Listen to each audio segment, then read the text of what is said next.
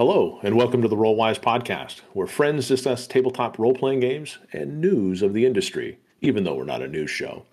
I'm joined by my two friends, Brent and Jeff, and we have quite the show for you today. Brent, how are you doing today? I'm well. How's it going? It's going good. And Jeff, how about yourself? I'm doing pretty good as well. Good. So today we have two topics that we're really going to dive into. We're going to talk about the tale of many playtests, and then we're also going to talk a little bit about solo role-playing, just because I think that those two topics actually bring some good synergies. Because as you all know, nobody has all that time to be playing all these games, especially with friends. But before we do that, Jeff, you want to let everybody know about our socials and stuff? If you want to get a hold of us, you can find us on Twitter at Rollwise, ROLEWISE. It's the same name on YouTube. And if you'd like to get a hold of us by email, it's rollwiseguys@gmail.com. All right. Thanks, Jeff. And of course, if you happen to be listening to this podcast on YouTube, please like, subscribe, comment. Let us know what you like about this. Let us know what you'd like to see. And of course, don't be afraid to let us know why you didn't like the episode. We're not afraid of feedback. So as we dive into the tale of many playtests, I thought it was interesting because last week we had talked about Kobold Press, their Black Flag project, their first playtest packet and everything like that. But since then, they actually responded to feedback and some critiques in their own design diary. And because they used the number 1 at the end of the title, I assume it's going to be an ongoing kind of community dialogue that I feel is really important for these kind of things. In addition, we saw that D&D has resumed one D&D playtest after the giant dumpster fire that had been happening between December and January.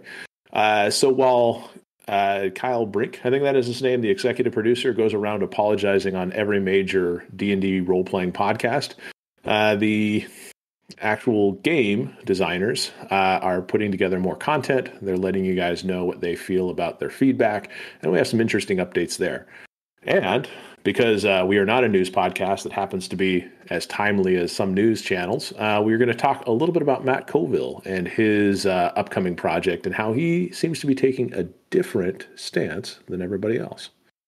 So with that in mind, we have a trio of choices. Why don't we start with Project Black Flag and Kobold Press? What do you guys think? You guys had a chance to read through that design diary. I thought the design diary was great. I actually think I made the comment to you guys that I thought they should have put it out with the release last week, because it explained a lot of the why and what they're trying to do and why they're trying to do it. And I think as a consumer, I found a lot of value in that. Brent, what did you think? I think a big part, I agree with you. I think they definitely should have probably put that out ahead of time, just because it gives you kind of an idea what their mission statement and their philosophy is going to be. I do think it's interesting that Kobold Press has really taken on this. We're making a 5.5 edition of the game, in the hopes of getting some of those people to stick to the game when 1D&D comes out. I think that's an interesting decision on their part. Because I think it's one of those things. You're just going to have a bunch of 5e clones out there now, including 1D&D itself, because they said that we're not really moving away from 5.5. We're sticking to the heart of the game. So I think it's interesting that they've decided to go that path in their production. Yeah. And I mean, I think that the nice thing about this, and maybe this is just a smaller company that doesn't feel the need to dress this up as much, but the senior game designer who seems to be in charge of Black Flag is Celeste Konowich. And rather than doing some fancy, high production value YouTube discussion style interview or anything like that seems to be present with most of the releases for the UA for 1D&D, she just basically did like a diary, wrote out a page on the website. And I think the conciseness and the ease in which it was able to kind of go through those different bullet points made it so much faster to kind of, and much clearer to understand exactly what they're trying to do, as opposed to trying to weed through these longer videos that, almost I mean, they go on for 20 plus minutes, and while that's great to kind of do that, I mean, I read through this article in just a few minutes, and I had a greater understanding of what Black Flag was trying to accomplish with this. And I don't necessarily feel I was able to get that same sense of understanding just from the meager materials that they put out before the 1D&D playtest, or after listening to most of those videos. I feel like kind of you get lost in the sauce a little bit, and while they're definitely sharing their excitement, you don't necessarily feel like you learned anything over the course of it, other than maybe a few key points. But I thought that was interesting. I kind of got the same feeling you did, Mike. It does feel like they're trying to build the buzz or maintain the buzz, rather than give me a ton of meaningful information. Like, I'm not saying there wasn't any information, but given the amount of time I had to invest to learn what I learned, it looked nice. It was fine. I don't have a criticism other than it felt like one of those meetings that could have been an email. How about that? I think one of the things that they have, one of the advantages that Kobold Press has in their releases and coming across as more honest is just that they've seen how it can be mishandled. And so I think keeping it simple and keeping it pretty straightforward instead of trying to make more bells and whistles is kind of the direction that they went. And so I think that's interesting. But yeah, I mean, ultimately, it was one, 15-page document, not even 15 pages, like 10-page document on the play test. So there wasn't much to put out there. So I think it's going to be pretty simple. But I think it was smart. I think it was a smart decision. And like you said, it probably should have been done ahead of time just so people could be like, hey, this is our vision. And then start releasing the stuff so people can start playtesting it, I think. And you never know. They might have had some sort of design diary somewhere that announced it, and we just kind of went under our radar or something like that. But needless to say, the fact that they put it out after the fact means that they were responding to some of either the comments that they were getting, either through the form that they had set up, or through just comments, either through Reddit or anything along those lines. Because I don't feel like people were necessarily like, oh, this is a poor game design. I think there were a lot of people that were there, but a lot of, they were saying, oh, this is good. But then there were a lot of people in that camp that were kind of under the, why even do this game if all you're going to do is kind of be the stalwart defender of how 5th edition plays today. What's the point of, what's the point of digging in and really honing in on that? And I think that, when you read what she said, I assume it, she just see, I guess. Celeste said, she basically said, 5th edition is her best version of the game that she's played, and she really wants to kind of keep that for posterity, but still make it better rather than make something different. And she doesn't believe that 1D&D is going to accomplish that mission. Well, looking back historically, a lot of what they're doing kind of feels like what Pathfinder did. We went from 3.5 to 4. And obviously, there were some of the same criticisms that came out at that time, and obviously, history has shown that Paizo, maybe knew what they were doing because they're still here and making a pretty good product. Well, so I guess in terms of like what they had to say as part of the design diary, I feel like it was a good step in the right direction. And if anybody from Kobold Press even stumbles upon our feedback, we appreciate it. I feel like, I'm in the boat where they didn't give us enough to really be truly excited about the game, but it did give us an understanding of what they're trying to accomplish. And I do feel like, with as simple of a system that D&D is, the fact that it's like 1 gajillion pages of content, I would really feel like if they made the rules easier to read and understand, if they accomplished that goal by itself, and I think they would win over some hearts and minds of those people that are going to kind of stay with this edition as opposed to maybe move to 1D&D and whatever that turns into. Yeah, I agree. So I guess in kind of working sequentially, I think that probably the next good step would really be to talk about Matt Colville and his announcement from today. It's not a surprise announcement. Anybody that really pays attention to Matt Colville and MCDM and all that kind of stuff knew that they were working on a game. Because, he basically said so in last year when they were talking about doing it. But it was really just more of like, pie in the sky kind of discussions and all those kind of things. It really wasn't a serious project. But it sounds like they put the pedal to the metal and they're starting to really dig in and identify what they're doing, but they're taking and doing something entirely different. So as opposed to Kobold Press, they're designing from the ground up. Does that excite you guys to hear that this is going to be kind of a whole new take on the epic fantasy genre with cinematic and action-packed play? I'm certainly excited. I think that a certain amount of disruption is needed. Fantasy role-playing right now is kind of crunchy, and not saying it's not going to be some crunch, and I don't mind crunch. I like chucking dice, as I've said before. But I think that there's room for something that feels a little more dynamic and a little more dramatic. One of the things that I think, the criticisms that have come across, even with 5th edition, even though it improved on 4th edition's feeling of sameness, is that there's still a feeling of sameness in a lot of the encounters, or at least there is to me as a player. And if somebody can create a new system that is a little bit faster, is a little bit sleeker, is a little bit newer, I want to see what they do. I'm kind of excited.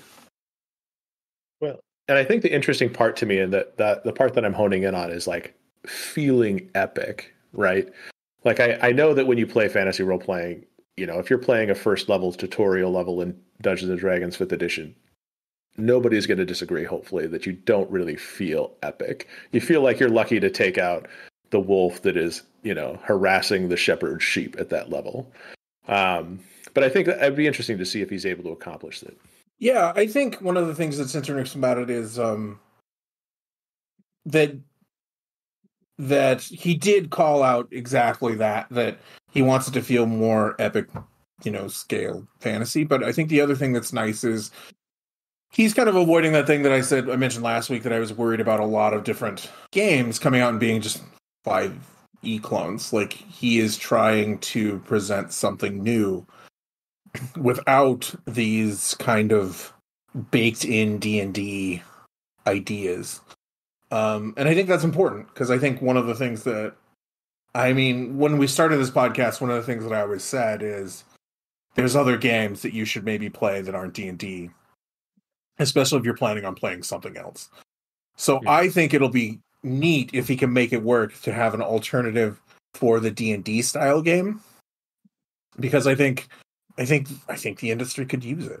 Is this game ever going to be as big as D&D? But probably not. But it'll be nice to have that alternative. Yeah.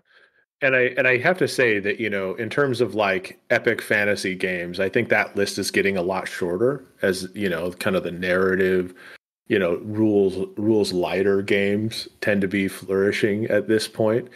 But I guess time will tell. Obviously, he's been very successful with his Kickstarter and all that kind of stuff. But I think a dose of epic is kind of needed, because nobody wants to roleplay a continuing series of starving farmers who die during the first encounter over and over and over again.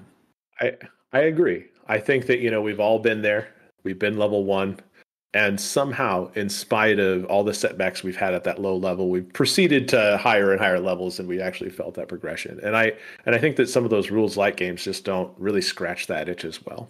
So those of you that are interested in Matt Colville's game, I'm not going to be the guy that wants to necessarily advertise everything about it, because I don't know anything and I can't say if it's going to be a good or bad game. But he is doing an interesting kind of like, he's definitely the Wizard of Oz behind the curtain with his team, and they've decided that they're going to pull back the curtain. So if you are interested in game design, which, I agree with him that, most people that run games, most people that play games, especially if you get into this hobby really heavily, you'll actually end up thinking it almost in a game designer mindset. You can see exactly how him and his team are putting this together. So as a patron, you apparently get the unfiltered version, which could be in itself very interesting. But if you're just want to watch the YouTube video, they're going to put out a new designing the game series, which I think is, but I think will be very interesting for people to kind of get some insights as to how him and his team really promulgate some of these issues of creating a game from the ground up.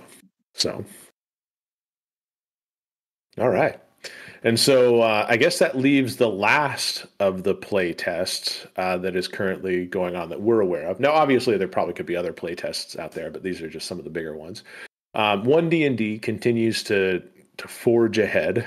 As we said kind of in the beginning of the episode, the 1D&D, or I guess the D&D team, had kind of a pause in there. And for those people that were paying attention to that space, realized that it was because maybe their house was on fire and they were being called out on every channel that they possibly could.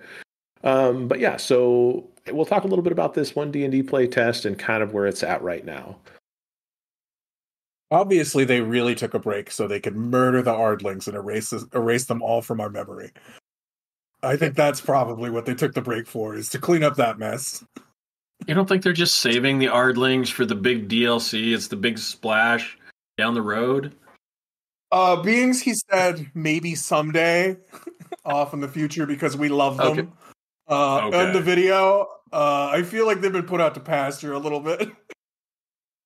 Okay, and so those people that may not exactly be following what we're talking about here, but if you have been following the 1D&D playtest, I think it's Jeremy Crawford. He had mentioned that one of the casualties of the changes and adjustments that they're making to the rules is that the Ardlings are no longer going to be in the player's handbook.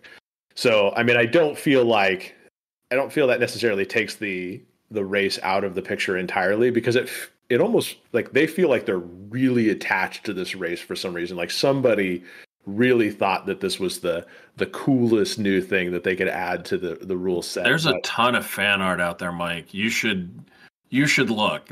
It's a lot of Ardling fan art. We just throwing this out there. We did look for Ardling fan art. We did not find the propensity that he said in the video. But one thing I was going to say is, of course he's going to say they love it. Like, it was someone's idea. Like, somebody was like, we need a race of animal-headed people. And then somebody else in the room went, people. What about minotaurs? Now, fuck those guys. What about the cat people we already have? Now, fuck those guys, too. They need to be celestial animal-headed things. And then somebody was like, I love this idea. Let's do it. So, of course, what are they going to say? Well, and it's actually interesting because I do have to say that they did choose a reason to back them out of the play test. That I felt was one of the critiques of them as well. Is if you guys recall, one of the things that he mentioned was that people were like, "Where the fuck did these guys come from? What is exactly? What is the like? We've had how many years of D&D, and there's not been a single mention of the Ardlings or why they exist, and now all of a sudden they're a main playable race? Question mark. Am I completely crazy, or do I remember some book, maybe 3rd edition, that had Ardlings as a non-playable race? There's so many celestial races that you couldn't play. I mean, are Ardlings that new, and I'm conflating two different things together? I'm pretty sure they're pretty new, because it's not a name that I recognize. Okay. But maybe if it was like, it would have been in Planescape or something like that, probably. But they're touting it as fairly a fairly new idea too. So I'm mixing stuff up. Then that's fine. I do that. But that was another problem that they talked about. Is this is so similar to 40 other things in D&D currently? Why do we need another celestial inspired animal type thing? So I think whatever the reason, I think it was probably a good choice. However, I will throw out there that I do hate Goliaths, and I'm sad that they're back. And that is my opinion. You mean half giants? Yeah, exactly. And that's why I hate them, is because they tried to tell me in 4th edition that all of my half giants, my beloved half giants from Dark Sun, were Goliaths, and that's bullshit. Well, I mean, and I was about to say that you have a real reason for hating the Goliaths, and I feel like that's a valid criticism. But I think that one of the things that I saw on what was it? I think it was Bob the World Builder's interview with the executive producer Kyle. He had mentioned that Dark Sun is not happening ever again. So I don't know if you wanted I don't know if you wanted definitive, this is because there's always been speculation that there's a sliver of hope. I think based on his response, it was like that sliver, just shut the door on that. You can homebrew whatever you want about Dark Sun, but there's never going to be an official support for it going forward. Based on that other little faux pas that they got so much stuff from what were they called? The Hadozi. Yeah, the Hadozi. Based on the Hadozi incident, I think that was probably the nail in the coffin for that. Yeah. So I guess while I would say that, it's easy, and I don't really want to say that we're shitting on the D&D 1 team, because I honestly, they are putting together, the next phase of D&D, and they're working hard. And I'm sure that the people that work on this team are fairly passionate about the project. They would have to be, and so I don't think it's not fair for us to 100% say that they're doing terrible work. But what I can say is that the playtest is continuing to proceed. They seem to be kind of going back and forth as to what the best next steps are. And the cynic in me, is saying that we're not getting a lot of feedback on the previous classes and stuff like that, is either because there's too much feedback, or as one of the things that was revealed by the whistleblowers within D&D Beyond or whatever team that was, saying that they hadn't really read it. I guess now they have to prove to us that they read those comments, and so there's going to be a class specific, feedback session that they host at some point. But I do feel like the playtest packet, they did make it more robust. They actually brought out paladins and druids this time, so you have all of the divine classes that are now published. And I think going forward, they're going to make it a little bit more robust each release, so that it's not such a drip feed. And I haven't had time to read through the new divine classes they put out, so I can't really honestly give one way or the other. But I'm still going to read it. I'll probably take a look at it this week, and if anything stands out, I'll say something next week. One of the things that I think was interesting in the little video that they put out was they did say, I can't remember exactly how he put it, but he said, we're a lot more interested in the people that leave comments. Do you remember hearing that? And I thought that was funny. Because I was like, well, then what's with the other bullshit in your survey? Like, why are you doing it then? Well, it's a little bit of a confusing process, because, having worked in corporate worlds like we have, we've all experienced how do you do satisfaction surveys and all these kind of things. And I mean, it sounds like they're basically looking for some sort of temperature read on some of this stuff, and they're really only getting the highest, most, the hottest flames and the coldest colds. But then now that he mentioned the comments and everything like that, I mean, I think that's the first time he had mentioned people's comments being like, well, I gave it a 5, but they're like, it's playable. I mean, that's no surprise to anybody that does any of this stuff. And this is why these satisfaction things can be so difficult, is because he may not truly be measuring sentiment towards these things. He may be measuring, people that are just either a promoter and just putting 5s because they're just, tired of filling out a 4,000 question survey in order to submit it. Yeah, I actually appreciated that they are trying to understand some of the context by reading the comments, because I think that's important. I also kind of honed in on the statement, and don't, get upset if I say this wrong, but things that were good enough in the past may not be good enough today. We're not looking to be the same, we're looking to be better. So that gives me some hope. I do understand that, in corporate speak, and let's not pretend that Hasbro isn't a very large corporation. That may all just be, listen to my words and don't look at what the man's doing over here behind the curtain. But it does give me some hope. I believe the people that work on the teams want to produce a great product. I really do. There's no other reason to do that job, because it's a lot of hours and a lot of thankless work. So I do have some hope, from the video.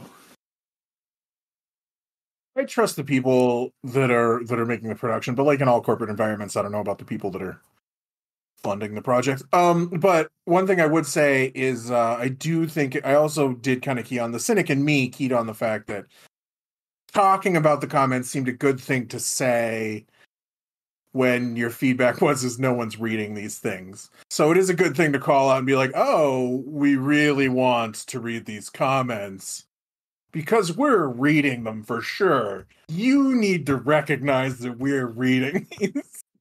Well, but that's the cynic in me. Yeah. And I don't disagree with what you're saying at all, Brent. I really feel like, there's enough awareness. And as I said, they're trying to rehabilitate their image in a way that, it gets them back to the place that they were. Because what's funny is if they would have just, like, if there wouldn't have been this OGL drama that happened between December and January or whatever it was, would be no worries. Like, people would obviously be speculating how they're going to monetize, and they're going to still listen to those quarterly financial calls to go, what do you mean they want to make video game money off of role players? How's that going to work? You'd still have those kind of questions that have bubbled up, but you basically wouldn't have, the people at Wizards of the Coast and Hasbro with a knife in the back of the third-party creators going, ha, gotcha, and then trying to go, whoops, what did we just do? And trying to backpedal from that. So, I mean, I wish the people on the D&D team a lot of luck, because obviously, the hard part about this is that, they're beholden to shareholders. And so it definitely changes how they market and present their game when their audience isn't 100% us, the players. Like, there's definitely somebody that at the very top that says, if it's not making money, why are we doing it? Right. So. Yeah, which is something that is kind of foreign in the gaming community, because most of the people that produce content, they don't necessarily always produce content for the idea that they're going to make a lot of money. They produce content because they love the hobby.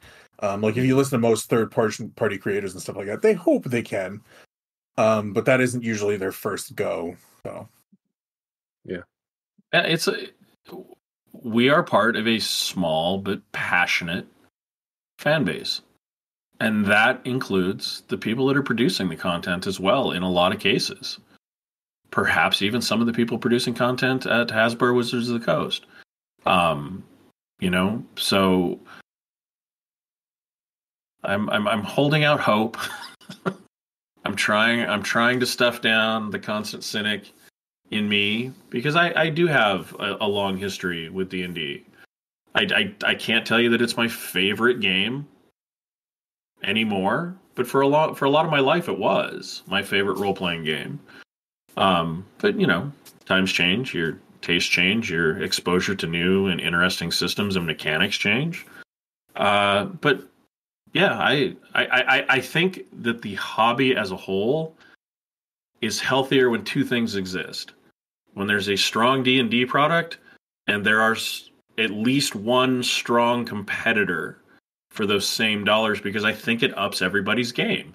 Well, and I also think two things to say about that. I think, one, I'm sure that one D&D will be a good game. Like, I am sure it will be a good D&D game, but it will continue to be a D&D game, which that's what they want, and that's fine.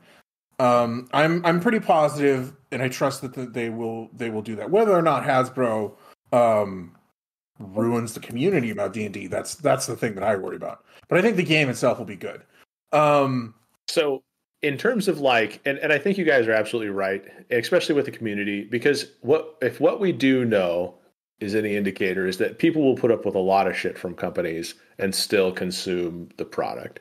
And as we also probably can guess, most of the people that play D&D, because it's millions and millions, probably have zero concept of some of the stuff that we're talking about, because it never went across their radar, because they just don't stay in this space and live and breathe in this space. They may watch the random video here or there, but they have a job, they have a life, they have kids, family, other responsibilities, and this is kind of their escapism. So they buy the book, they go play with their friend. They don't even use the adventures published by any third-party content creator or anything like that, so they have zero need.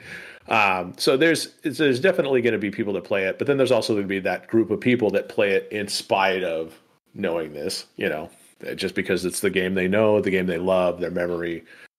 Time heals all wounds, kind of thing. And I'll probably play 5th edition, and I'll probably play 1 D&D, because I like D&D. I played it a long time. I like D&D. Well, yeah, nostalgia is a thing, right? Like, one of the reasons that you go back to it sometimes is you like that comfortable feeling of Dungeons and Dragons. Like, you like Kryn, you like Faerun, you like Dark Sun, which is now dead apparently. You like Spelljammer. You like all that stuff.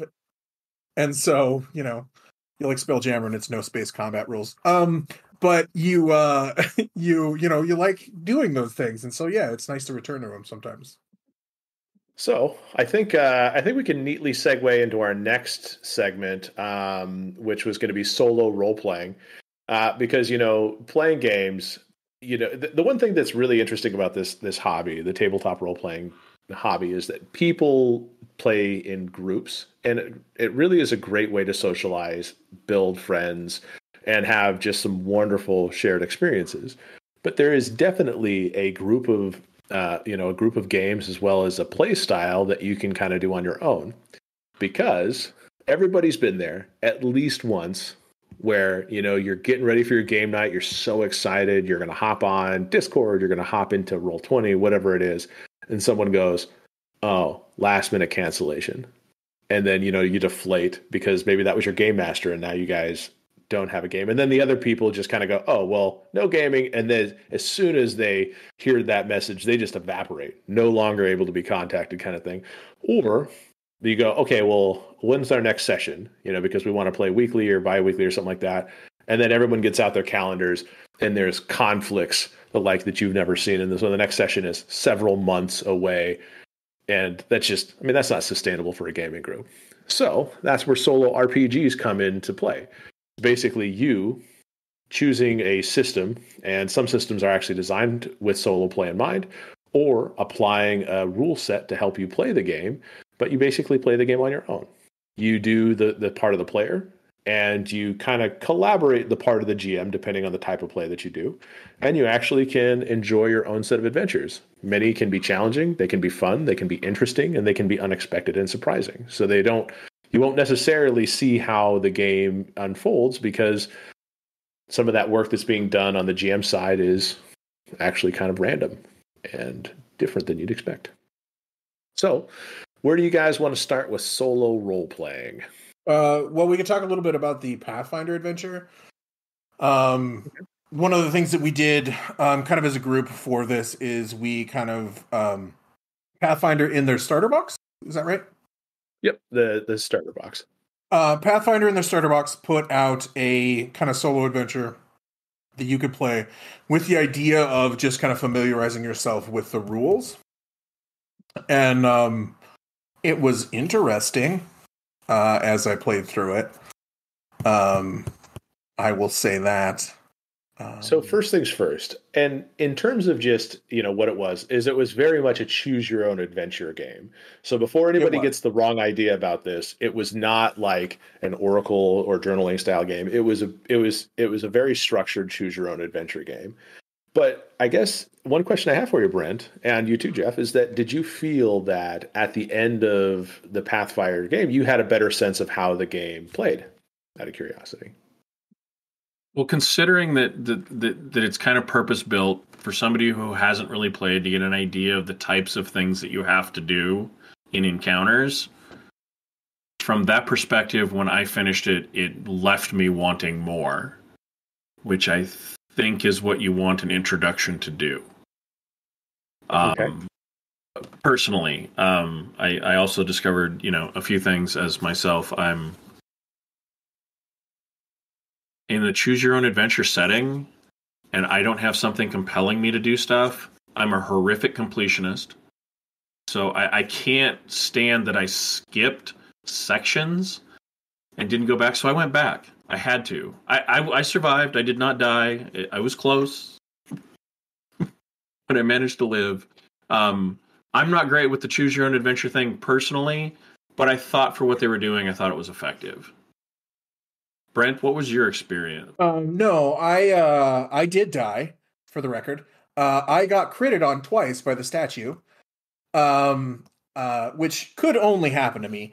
As far as like learning anything, I've played a lot of role-playing games, so I would say it didn't teach me anything different about Pathfinder that I didn't already know from 5th edition. And I think I'm in this group, I think I'm the least interested in solo play games, just because the social aspect is a big part of the game for me. So it was kind of interesting to sit down and watch my bad choices unfold. In just by myself. That was kind of interesting, but it wasn't that. The Pathfinder one shot would be good for somebody who's never played before, I think. Just to kind of give them an idea of what like, a turn is, what dice they're rolling, what number they're trying to hit and stuff like that. But for me it was pretty lackluster. I did think it was funny that I died during the adventure. But yeah, it was interesting, but I don't think it was anything. It wasn't that compelling to me. And I have the same problem, is if I'm involved in a story, like a choose your own adventure story or something like that, I have a tendency to do the same thing. I will go back and be like, oh, well, what was the other choice? And so those are kind of unsatisfying to me. It would probably be better if it was more random. Yeah. So, and I think you bring up a good point, because I do have to say that, I think that every one of us here has some capability as a metagamer, right? We have the ability to recognize clues that we missed, or kind of apply tropes and maybe see the writing on the wall. Now, obviously, as we went through this, you're like, oh, and I think we're doing a spoiler-free review. I don't think we've actually given away anything other than fought a statue, right? You basically are saying like, oh, you're basically choosing binary, like A or B. And, anybody that's done a choose your own adventure book, or what's been really interesting is the fact that like Netflix went really deep into these interactive things. And I don't think to the best of success. Now, I mean, just as a short aside, like I apparently re-traumatized Brent because there was something called like Escape the Undertaker's Mansion on that. And me and my wife were going to play that as part of some like Halloween type deal last year or something. I think we maybe got about 10 minutes in before we said, what the fuck is this? And then we it's pretty hilarious. Like I think everybody should play through it just because it's pretty funny. Because like it's wrestlers acting like wrestlers, except acting. It's except very the Undertaker, weird. who's apparently the immortal Undertaker with all kinds of weird artifact.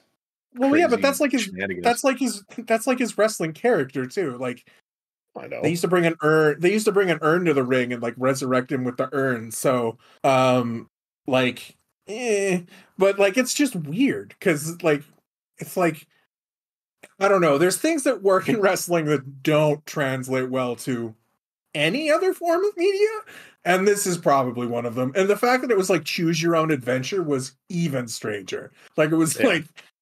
It was an entertaining 15 minutes, I will say that. Of like acid trip quality, of like what the f is going on sort of thing. Did you see that? So they actually, I think Netflix, they started with Black Mirror. They had a Black Mirror thing that was interactive that really blew people's mind because I guess it was very well done. I hadn't actually played it. It's supposed to be. I have not played it either. But I think the other ones were there's some Bear Giles, like, can you survive the wilderness ones? And I was no, no.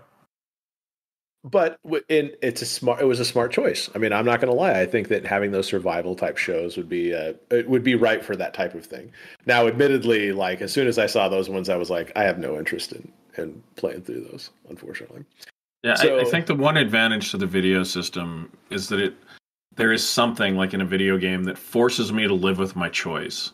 That whole completionist part of my brain that wants to go back and see what happens if I go down the other branch or do something else. The system, forces me to do stuff. The wrestling one, you can actually go back and take the other choices and actually let you do that. So you're wrong. In that case, it was like, wrong. Oh, I can see how all of them do this. I have to do this because now my brain is damaged and I have to see what's going on. Yeah. Whereas me and my wife like started doing this, our jaws hit the floor as to how silly and stupid it was. That we just kind of like said, well, what else can we watch? And we must have watched something like Alien or some other horror themed movie or something like that. But anything with wrestling, it's pretty dumb. Like as someone who enjoys wrestling once in a while, it's pretty dumb. And it's dumb on a higher scale just because there's a lot of acting in it that's bad. So yeah. So getting away from the choose your own adventure style, there are other styles of games, and I think that the one is that like I've seen that some solo RPGs are done through a series of journaling and stuff like that. And I think it's still there's still systems that allow you to add something to this because what I don't think that you want to do in these solo RPGs is your goal isn't to create like a freeform writing exercise where you just are now creatively writing a story that you want to do, because the most important element of these solo RPGs is that there's a rule set that you're bound yourself to in order to progress the story or surprise yourself or do whatever it may be. So journaling is one of them that I've seen a little bit about. And of course, the other one is kind of that like Oracle design and all those kind of things. And I think journaling can have that as well. But it basically is just like, I enter a room. Is the bar packed? Oh, it is not packed. And, so you don't actually know how the story is going to unfold because you're using a Game Master emulator. And there's actually systems that are designed with a Game Master emulator in purpose, like Mythic is actually a really well regarded one. And so you can pick up that book and actually have a way for you to I don't know, surrender some of that stuff to dices and all those kind of things. But there are also tables, so it's not just as simple as like saying, I go into a bar. Is it packed? Yes or no? Sometimes it might be, it's very closely aligned with what you're asking. It's not very closely aligned. It kind of deviates in different directions and all those things. So I think it has very interesting components to it. And I think, what I think I understand is that for Brent and Jeff, the choose your own adventure style of game is probably their least exciting one, because it's just like, well, I went down the cave. There was a crack I didn't go down. I got to go down to that crack now and see what happens. Something like that. But I guess in terms of like play styles and everything like that, for an actual game that's purpose built around it is Ironsworn. Is that correct, Brent? Was that the one you said? That Ironsworn is the one that I believe that is designed, at least in big part, for solo or GM-less play, I think. Mm-hmm. And I didn't look into it very heavily. I just remembered it was one that was kind of talked about when I was looking at different RPG reviews. Yeah. So before we get to that, I have a question I would ask, just kind of the group in general, is what would motivate you potentially to play a solo game versus something else? Like what would make you play a solo role-playing game instead of picking up a video game console? Well, I would have to say there's probably two reasons that I would probably pick up a solo game. Is that one, I was in a situation where I couldn't play a video game. I know that seems less and less, but you can solo role play with minimal equipment anywhere you are. I mean, sometimes all you need is a dice and piece of paper. If that, you could use a deck of playing cards. I mean, there's many ways to actually conduct solo role playing.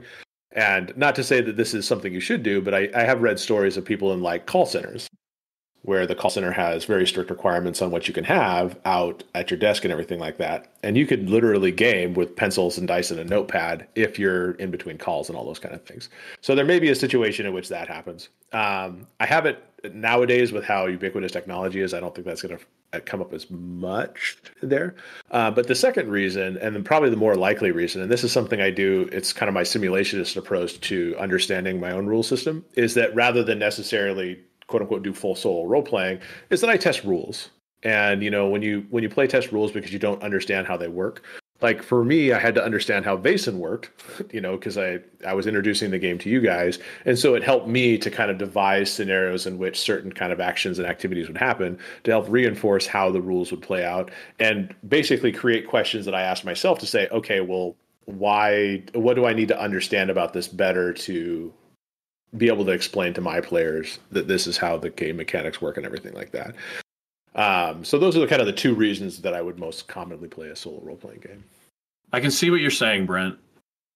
Video games in a lot of ways have replaced that solo time that you spend doing that, although it feels like now a lot more video games require you to play with other players, on a live server to do stuff to get the most out of it.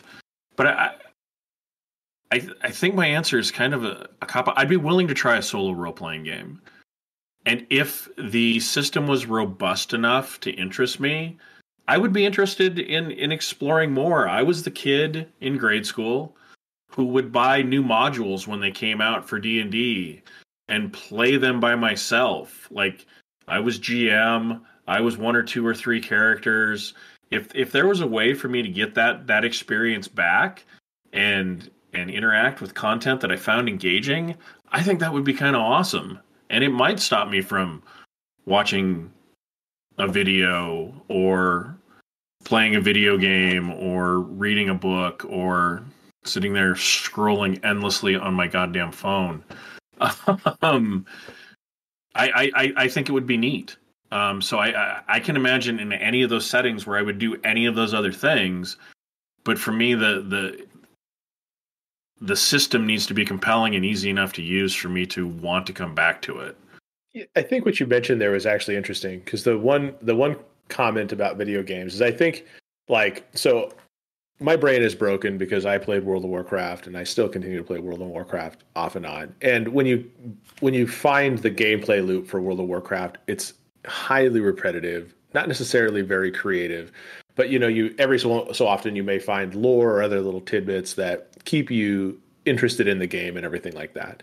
But what I think you realize very quickly about video games is that there's not infinite replayability with most games. And I know that when I say that there's not infinite replayability, don't get me wrong. I've stared at a Stellaris map for hours. I think I have several hundred hours of that in my brain somewhere, about how much I played it and all that kind of stuff. So you can still play video games for a ton of time. But in most cases, you play video games and it's 10 hours of a story that you play through, 15 hours of a story that you play through for, $60-$70. And then, there may be some side quests that you do. Whereas a solo game, I think the potential to tell an interesting, engaging, and fun, unique story is, it exists. Like, you could tell a story that would be so funny that, you're like, oh, this is the most amazing thing.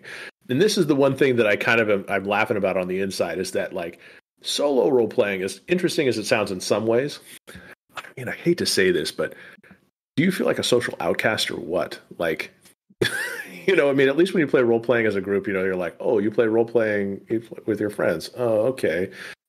One of those weird guys that plays role playing. And this might be just my upbringing, but then if you take and make that solo where you just kind of go off on your own and you're laughing to your own jokes and all that stuff. Oh man.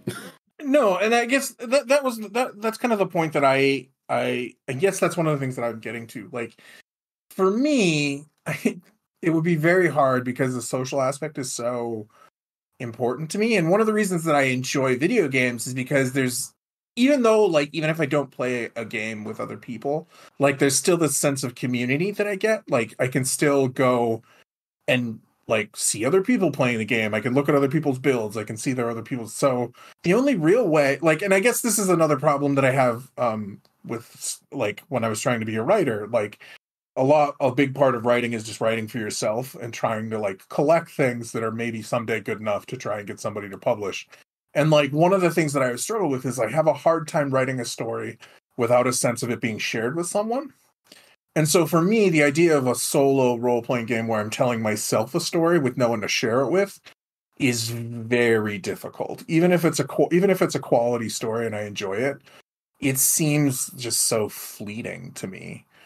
And that's kind of where some of my where my interest kind of dies, is if we sat down, the three of us, and we're we're going to play a solo role-playing game for a week, and then we got together and discuss it, I could see that being something that I would do. But at that point, why are we just not playing a game together? Yeah.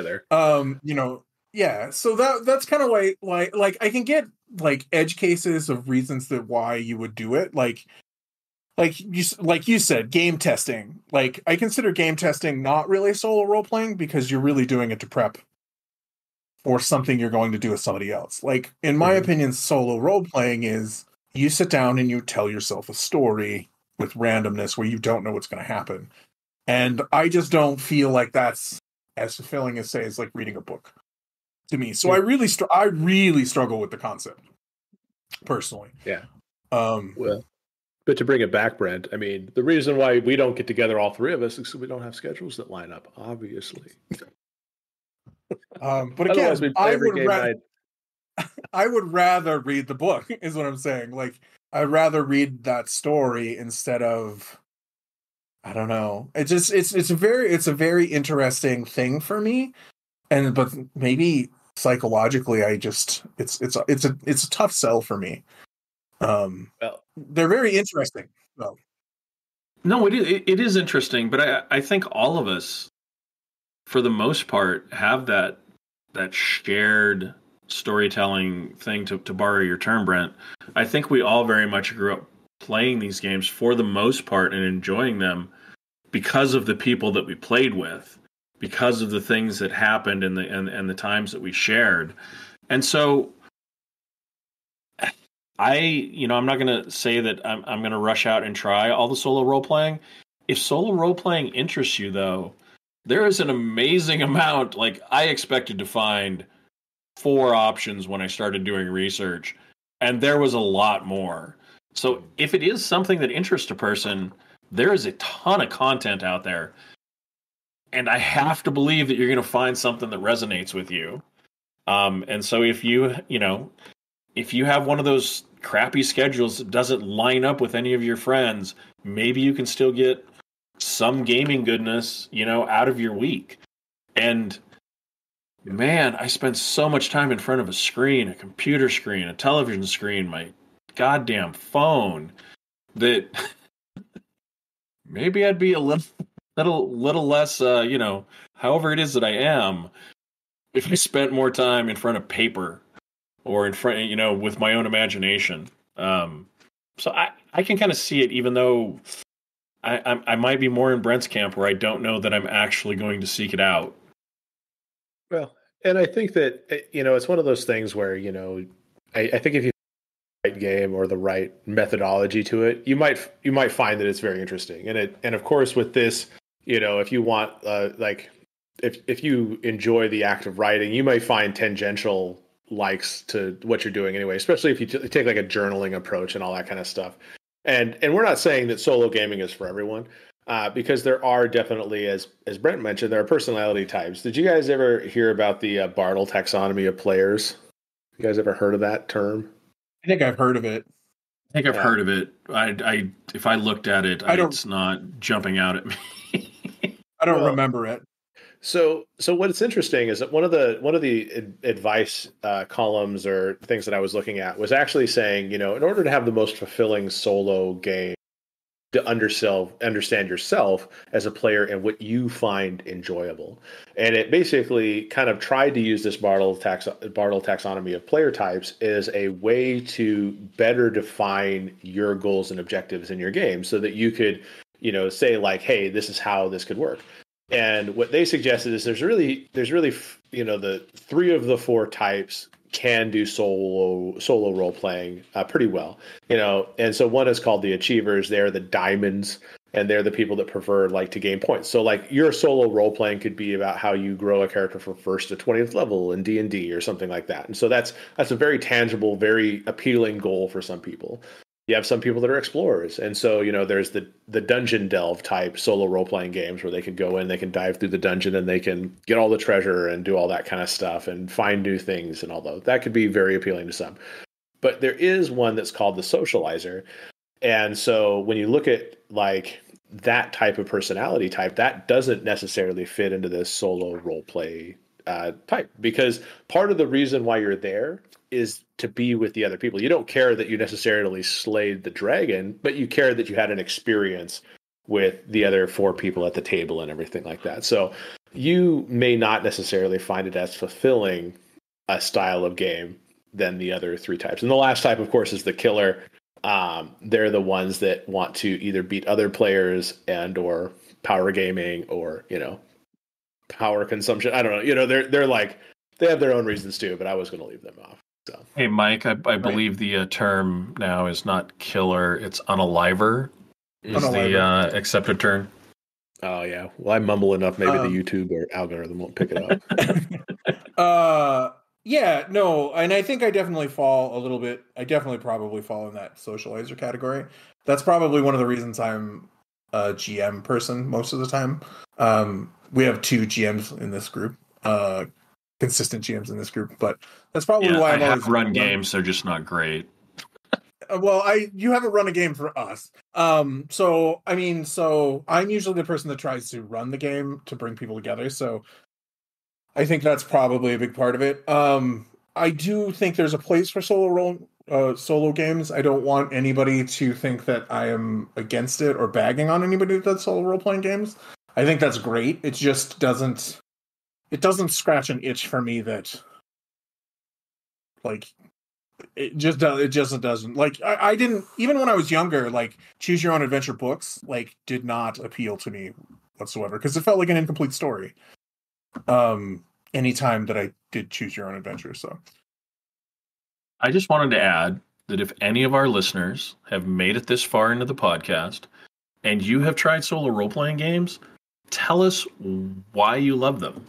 I just leave a comment on the video on YouTube, or let us know because you might get a convert, and we'll if we get any comments, we will talk about them next week.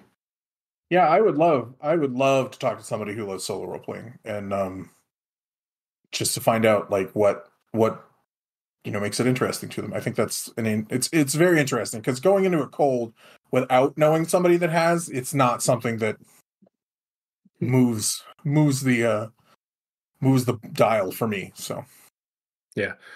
Well, needless to say, I think that when we talk about solo role playing, we're obviously not the experts and don't have a ton of games under our belt for this, but I think there may be a part of us that gives it a try so that we can give a more accurate report out on, the different styles of it. Obviously, Jeff and I will try to experiment a little bit on this, and Brent will listen to how we did. But I think as true to our mission, we really do want to bring more games to more people and help open up people the vast world of how you role play out in the wild these days. So with that, I think that's kind of our initial thoughts on solo gaming. We're really not going to go too deep into it, but we gave you some basics and all that stuff, and kind of shared our thoughts on what it is and all those things. More to come on that maybe later, but I think that's where we're ending for today. So, Brent, you want to send us off? Yes. As always, if you made it this far in the podcast, thank you for listening. We really appreciate it. Please subscribe, do all the social media things that everyone always asks everybody to do at the end of one of these. So please do that for us. And as always, please be safe, roll well, and roll wise. And seat.